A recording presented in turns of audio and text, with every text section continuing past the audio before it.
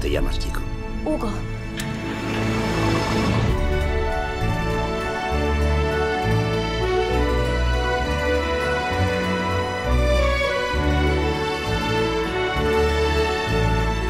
Making this film was an enormous undertaking. It's very emotional, and I think it would be exciting for an audience to see this world that we created of Hugo Cabret. Marty's great love of film history and all he has done for the great filmmakers of the past was one of the things that was drawing him to this project. Si alguna vez te has preguntado de dónde proceden tus sueños, aquí es donde se fabrican. No one does the characters better than Martin Scorsese and creates that world and story. It's Marty's massive grasp of storytelling and our love for stories that this film is a part of. I knew that Marty always wanted to do a tribute to cinema. So taking on this project, I think, was a huge testament to who he is and how creative he is and how far he can stretch. I was given the book of Hugo Cabret, and there was an immediate connection to the story of the early days of making movies and this man, Georges Méliès. Georges Méliès was the first person to say, why don't we use the possibilities of cinema to go into the world of fantasy? So Méliès made fantastical movies that had special effects, that had magic tricks in them. No one had done that until Georges Méliès said, I can do that. We wanted to create this magical world of Paris in the 20s and 30s. The Méliès studio, the train station. Es maravilloso. Hugo lives in this labyrinth of beautiful tunnels and dark places, and the environment of the railway station with all its secret corners and massive clocks. ¿Quién ha estado dando cuerda a los relojes?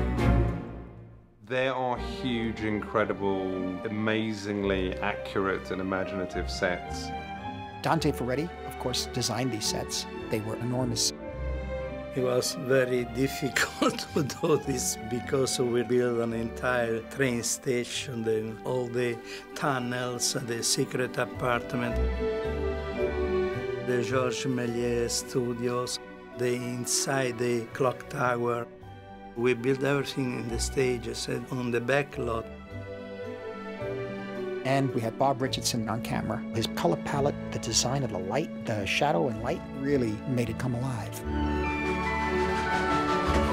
Rob Legato, doing the special visual effects, is also part of that look. He combines that with Dante Ferretti's production design. The range of effects on this one was everything, every possible technique, every modern technique and every old technique, because it's an homage to the way films were done back in the day. And the train crash was probably the most fun visual effect that we did.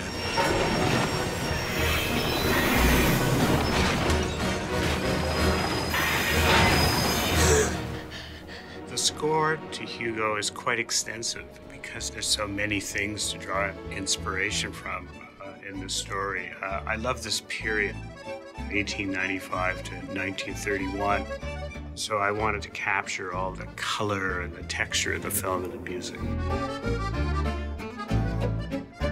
I had to decide which of these films we were going to show being created. I decided we'll deal with a spectacular one called Kingdom of the Fairies. We thought that would be interesting to show how he did underwater sequences and how simple that is and how charming and how effective it was. So we try to create the spirit of Méliès in that space, using makeup and costumes and lighting. The assistant directors working out the behavior of the actors exactly as they moved in the Méliès films. Acción! Everything we could do to get an impression of the magic of being in that greenhouse studio. And what it must have been like, the fun of creating something like that every day. The joy that you see Georges Méliès have creating movies was just moving. The costumes that Sandy Powell did and the set that Dante recreated and the way Bob lit it, and it was just absolutely incredible. ¡Llave! And then to see how Marty was directing, Georges Méliès directing, you were there. You were back in time.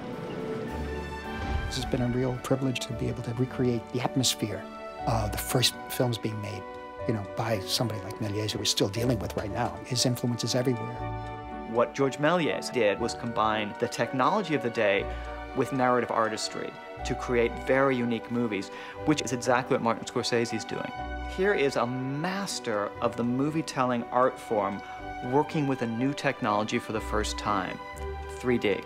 So the greatest joy for me was watching Martin Scorsese and Bob Richardson and Sandy Powell and Dante Ferretti start working with a whole new art form, and I think they created a masterpiece. One of the things I think that's remarkable about this film is that it's a gift. It gives back to people at the end of the movie.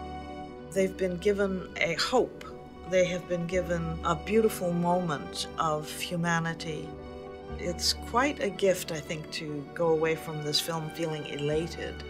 Me encuentro ante ustedes esta noche gracias a la valentía de un joven que encontró una máquina averiada y contra todo pronóstico logró arreglarla.